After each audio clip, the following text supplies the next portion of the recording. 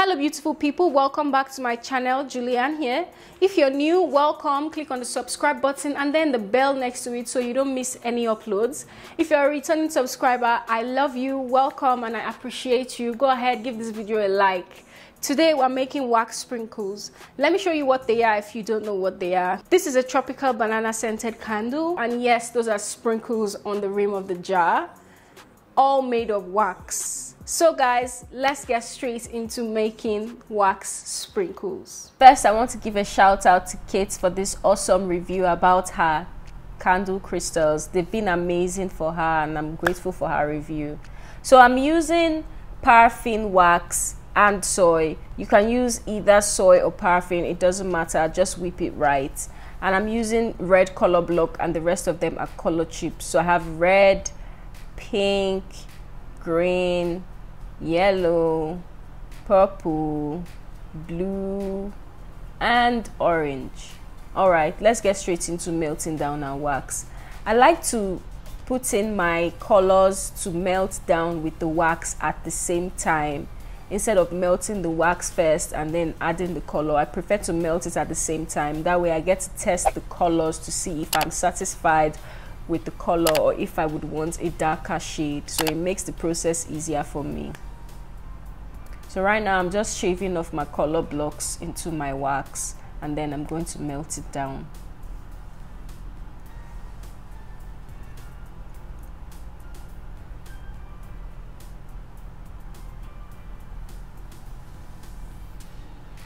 While the wax is melting, I'm just going to prepare this workspace, cover it up a bit because it's going to get really messy. And then I'm preparing my piping bag. I'm just using a basic plastic bag. I just want a really tiny hole.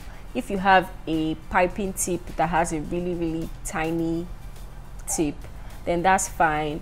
But I'm making several colors, so I'm just using a bag that I can dispose and change.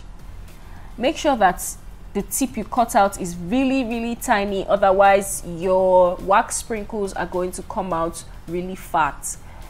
If you're not going for a fat wax sprinkle look, then you should cut your bag really tiny.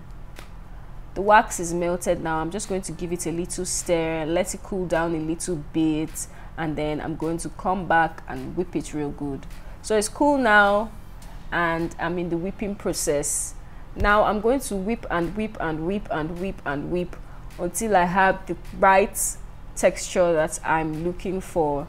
The thing with whipping wax is you don't stop whipping once you start whipping. If you want it to cool down, just leave it, let it cool down, that's fine. When it's cooler, you can just give it a stir and put it in your bag. But if you're whipping your wax, then whip and whip that wax. Right now, I'm just whipping this wax. So just watch me whip.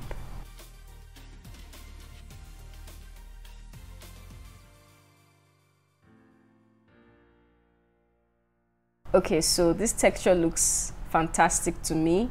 So I'm just going to go ahead and give it a little bit more stir and then go ahead and put it in my piping bag.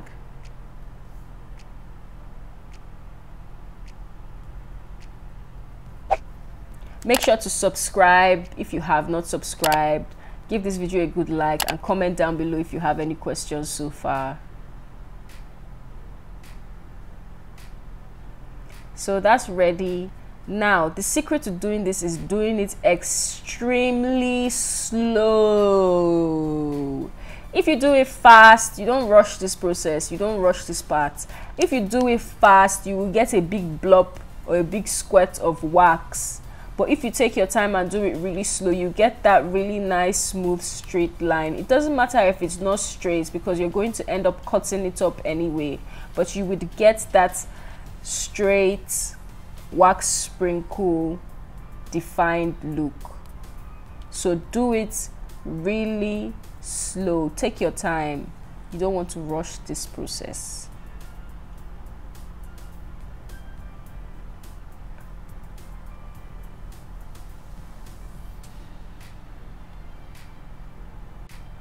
So as you can see, I think I cut my piping bag a bit too big, so my wax sprinkles are going to be bigger than expected, but they actually still look fabulous to me. I actually like the size, but make sure that you cut your piping bag tiny if you want your wax sprinkles to come out tiny.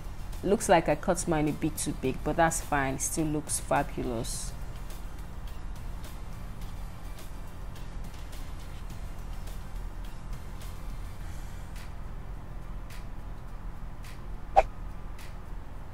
So it's done, and I'm just going to leave it out here to dry up. Then I'm going to take a knife and cut through it.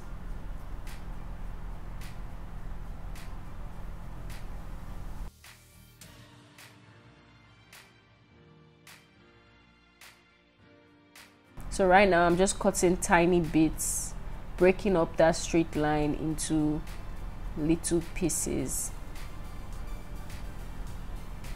I'm going to go ahead and do the whole thing. Just watch the process. Now that's all ready, all you need to do is lay it out to dry overnight. Make sure that they are all separated from each other, otherwise when it dries you would have them all clumped together, and you don't want that. So make sure that they have space to breathe, and make sure they dry overnight before you use them. Don't worry, it looks messy now, but when it is actually mixed together and on a jar or in a jar, it looks fantastic. Look how beautiful that is with all the colors. So beautiful. If you want a video on how I place the sprinkles on the jar, then leave a comment down below and I'll make that video for you. See you in the next video. Bye.